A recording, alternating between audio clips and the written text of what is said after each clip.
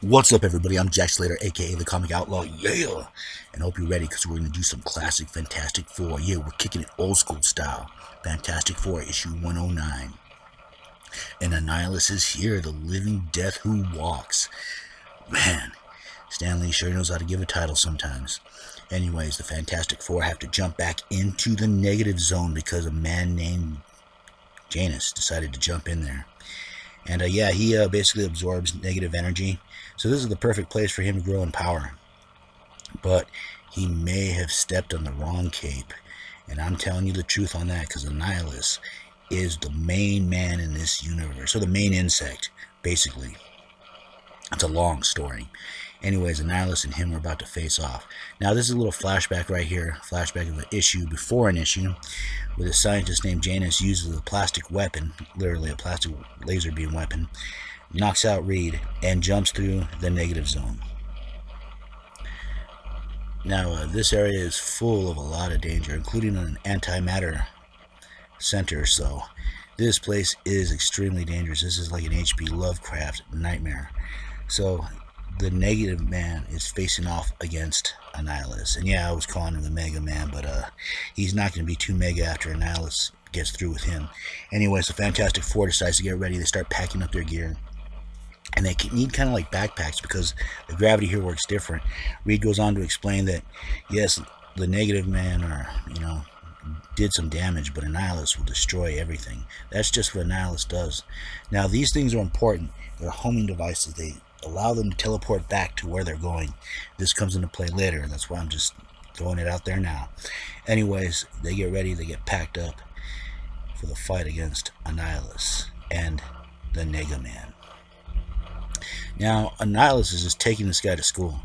I mean, the Nega Man has power, but Annihilus sits supreme in this world. And now he finally respects him because he's willing to sacrifice the entire human race for his own life. Annihilus thinks they're probably cut from the same cloth, so he kind of takes him in for now to be one of his servants.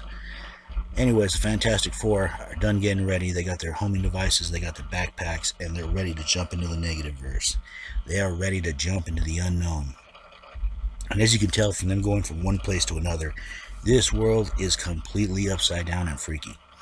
So Annihilus is kind of explaining the rules to everything, the rules to the negative zone, and telling him about the antimatter zone, where he'll probably get more powerful. To serve Annihilus, of course. Anyways, the Fantastic Four come out of nowhere. They start attacking. And, of course, Nega Man's really feeling himself. He's ego-tripping on this one. Annihilus isn't ego-tripping. This guy could back up everything he does. He extinguishes the Human Torch's flame, uses a beam, of course, then blocks it with a rock, fires it back. And, of course, Annihilus is just outclassing him. I mean, they barely got away the last time. Reed is trying to figure out a plan. And, of course, the phone rings, and it's Agatha Harkness. Wondering when she's going to pick up the child. She says she can't. She's stressed out because she has to stay at her post, because she has no idea what's going to happen. Anyways, the Nega Man makes good on his promise and disappears to the antimatter zone, where Thing and the Human Torch are trying to square off against Annihilus, but he went and got his cosmic controlling rod. Now, this rod does a lot of different things. Besides giving him an uber power boost, it also allows him to control the wills of the creatures here. And as you're about to see, the creatures here are just all kinds of weird. And yeah, this comic book is brought to you by, we'll pay you $10,000 for this penny, but it won't show you which one it is. I love these old school posts, don't you? Gives it a taste of sophistication on this show. Anyways, you can tell, just look at this creature. I mean, he grabs the Human Torch, and his powers are non and void. I mean, he is burning the hell out of this thing, and it is not feeling it. That's how strong these creatures are. Yeah, and there's some other advertisement for lifting weights and stuff. Go to your gym. Anyways, the Thing gets an idea. He decides to turn back into his human form and slips right out of his hands. This is actually a pretty smart play by Benjamin. I see they actually fixed his underwear, because the first time he turned in, he was actually grabbing his pants. That's an important thing when you're falling through the negative verse. Anyways, Annihilus is trying to basically have his way with Reed, doing whatever he can to stop him, destroy him, basic Annihilus spiel. Of course, the Human Torch is trying to fire his way out, and Reed is going after him. the Negative Man. And the Negative Man is actually, he's ego tripping. I'm going to just tell you that right now. He's absorbing power, but he's not absorbing enough. And then, of course, he turns on the goblins because he figures Annihilus is probably going to destroy him one way or the other.